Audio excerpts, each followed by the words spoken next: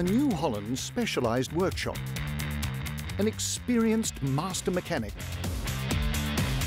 and your questions.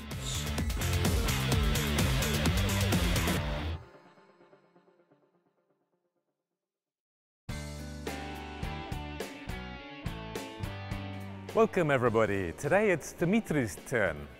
He's just sent me a message with the audio recording of his engine because he can hear a strange noise. Here it is.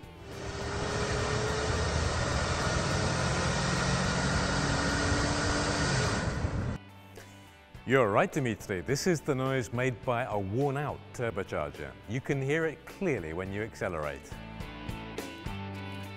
Other telltale signs of wear could be abnormal oil consumption and oil leaks, reduced engine power, blue or black exhaust gas, or a default mode of the engine.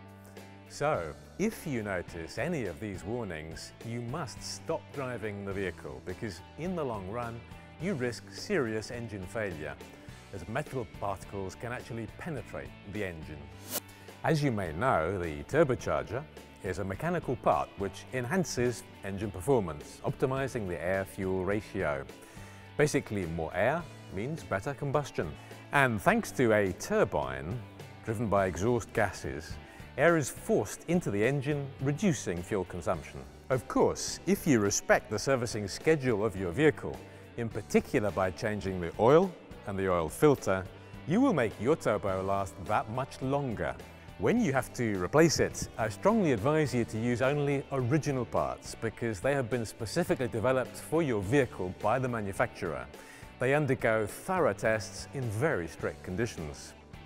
In fact, consider that in certain conditions a turbocharger can reach up to 80,000 RPM.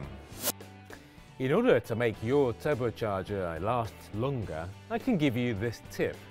Leave sufficient time for your engine to warm up when starting the machine to allow the oil to lubricate your turbocharger, and leave the engine running for a few seconds after stopping the machine.